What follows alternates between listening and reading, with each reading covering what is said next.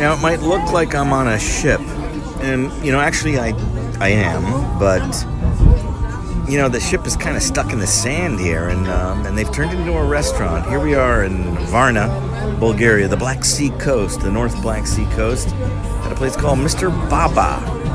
And you can see the diners are having a lovely time. The food is good. I'm deep into my Bulgarian flavors salad, looking out over at the beach and the city in the distance, and life is good, and so is the food here in Varna, Bulgaria.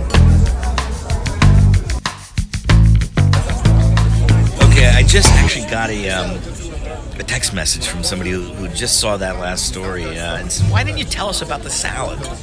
It's called the Bulgarian flavor salad. It comes with some roasted and marinated eggplant, fresh tomatoes with green onions, and a roasted red bell pepper that's been seasoned with olive oil, salt, and pepper, and just a tad of oregano. And then the cheese, they call it, it's kind of weird here. They call you white cheese and yellow cheese. It's not very descriptive, but the white cheese is kind of like a feta. It's a feta-esque kind of cheese.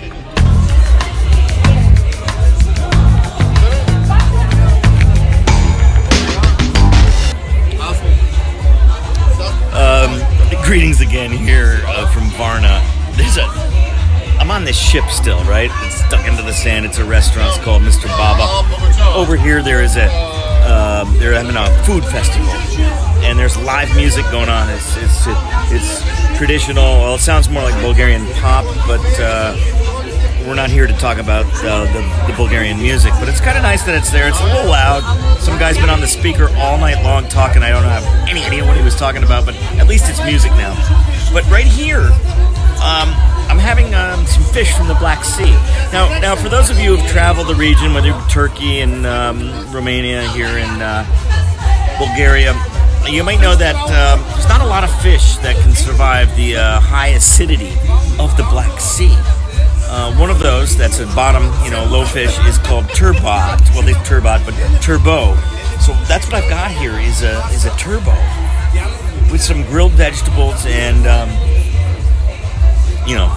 freedom fries, French fries. So I'm gonna dig into this turbo because you got to try the local. There's also mussels here. I haven't had the Black Sea mussels, but I will try that probably tomorrow night. But I'm drinking a ridden. It's from the Sakar southern region, very close to Greece and Turkey. Ridden could be the signature grape, and we're going to get more into that later on.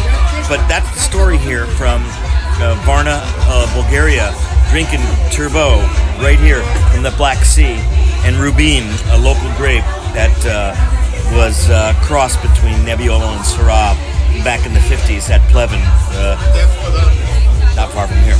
Anyway, thought I'd just bring that to you. Talk to you soon.